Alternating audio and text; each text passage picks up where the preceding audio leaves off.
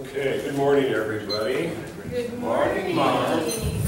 So this presentation, the philosophy of it is think globally, drink locally.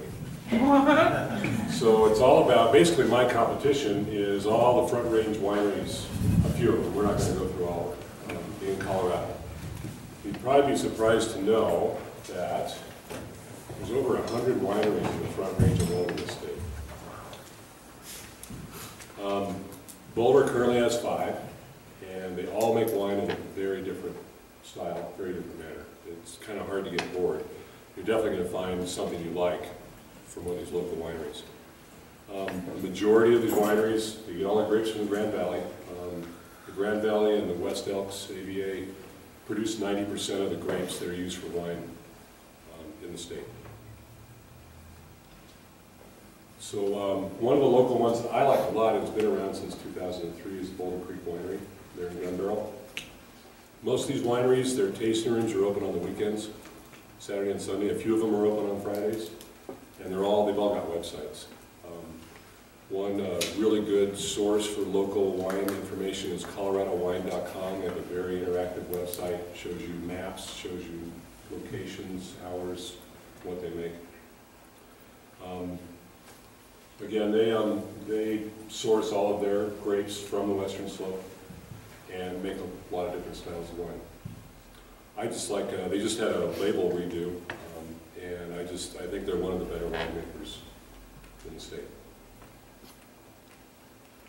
Ballesteri has been around quite a long time. John Ballesteri used to be a cut flower grower. He had a lot of greenhouses, and when NAFTA took effect, he was getting clobbered price-wise. He'd always made wine in the basement. That's kind of a common theme with especially all the people that are of Italian descent. They've all got stories of making wine with their dad and their grandfather in the basement. So they have a huge event center in Commerce City, and it's a beautiful facility, and it has a blue ribbon view of the Cherokee power plant. They have one of the hugest tasting wine bars in the state. I mean, it's really nice. And you walk out back to the grounds where they have events, and there's the power plant. Can you taste the terroir? Oh, thankfully no. Thankfully no, because he gets all his grapes from the Western Slope also. But he started out, 22 barrels, and started out at the farmers markets. 2012. He had over 270 barrels of wine in his cellar, which equates to about 6,000 cases of wine. He sells most of his wine right there, at their tasting room. They have a few liquor stores that carry their products, but basically it's John, his wife, their daughters, and their grandkids are all men in the tasting room. And they don't charge for tasting room. They have we'll go through 12, 14 different wines. One thing that's interesting about Ballesteri is he's a natural winemaker. He doesn't add anything to the wine, doesn't add any sulfites. It all occurs naturally.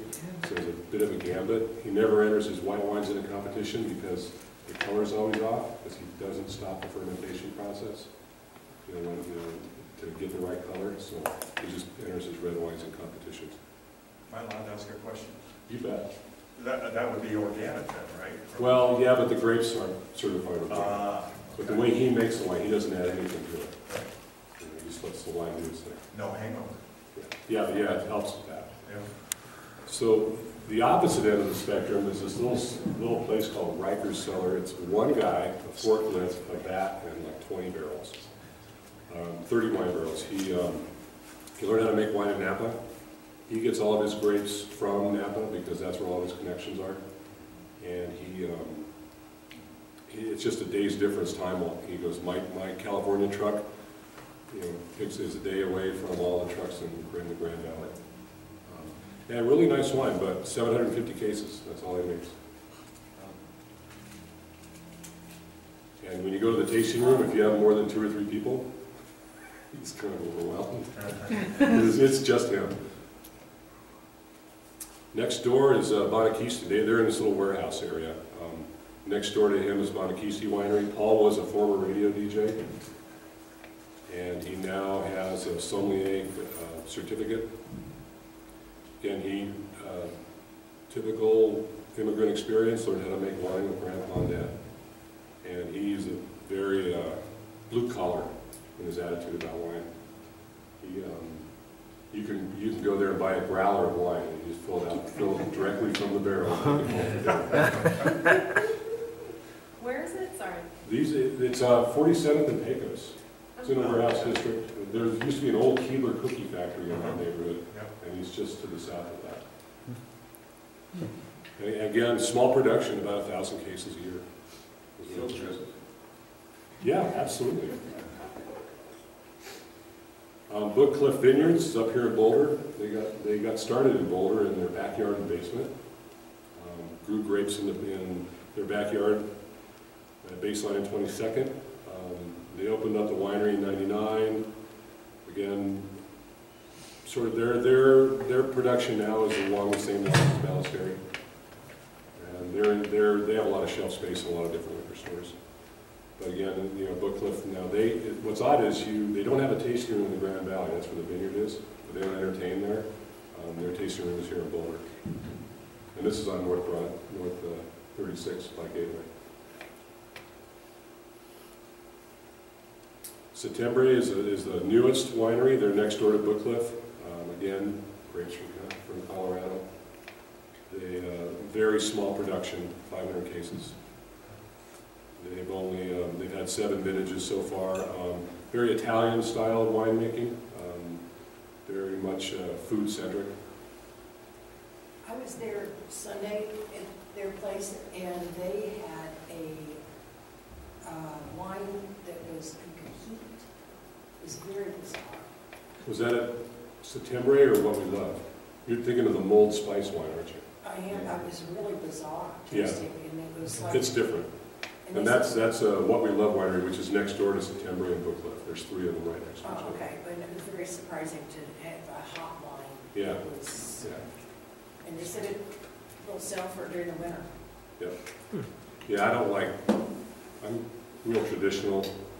If the beer doesn't taste like beer, I don't like it. If the wine doesn't taste like wine, I don't like all the other stuff added to it. And that's across from Gateway? Yep. Settembre, Book Cliff, and What We Love Winery are all pretty much across the street from Gateway. And Upslope Microbrewery. And Upslope Microbrewery is also. They have a high old time. Yeah.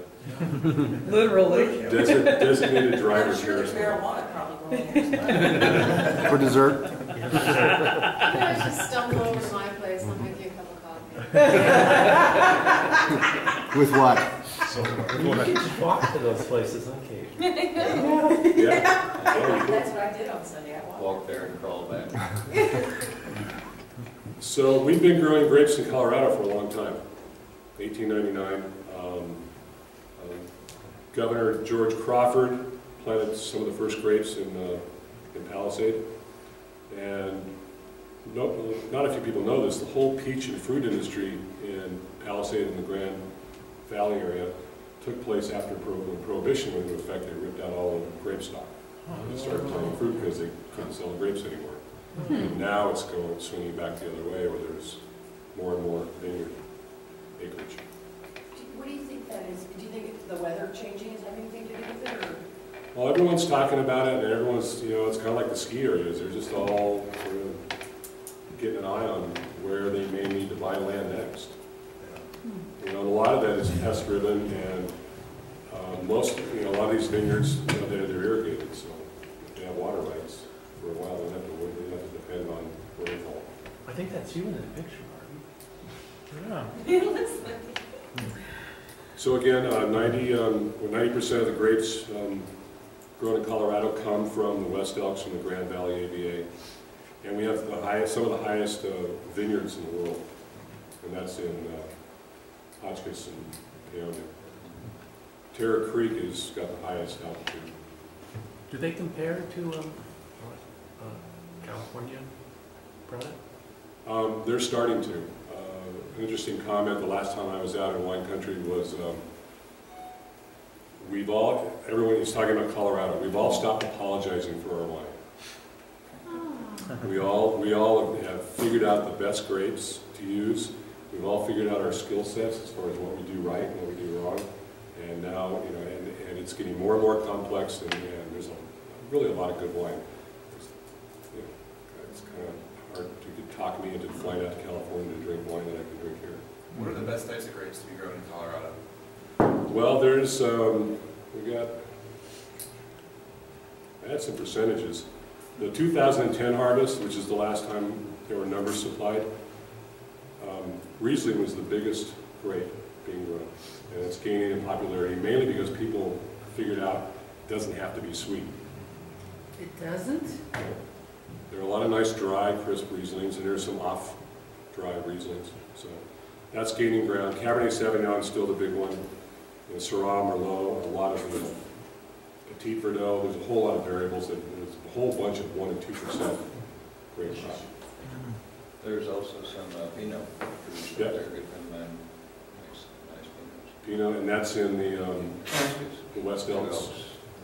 Yeah. Yeah, that's the only place it grows. Yeah. Can you generalize what the grapes are like in Colorado as opposed to California? Like, are they less sweet? Are they? It all, you know, that's vineyard specific and wine grower specific. In spite of the altitude, we have the same growing conditions as California and Washington State. About the soil is rich. So we're at 11 minutes here. I'll let you just go ahead and finish up your presentation and we'll take a look at the questions. All right, so economic impact in this state.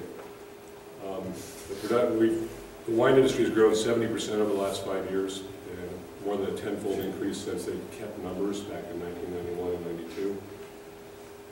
There was, let's see what, in 2013 and 14, there was $24 million worth of wine produced from a retail value. And in addition to that, another $20 million was put in the economy by wine tourism. That's the money spent besides buying wine because they came out here to buy wine. So it's a big economic engine. A couple things to remember: Colorado Mountain Wine Festival in Palisade, 9/18 through 9/21. That's when everyone is pressing grapes, and it's a big festival. It'd be a great time to visit wine country. And then Denver International Wine Festival, not so much a local thing, but it's the other big wine event in Denver is in November.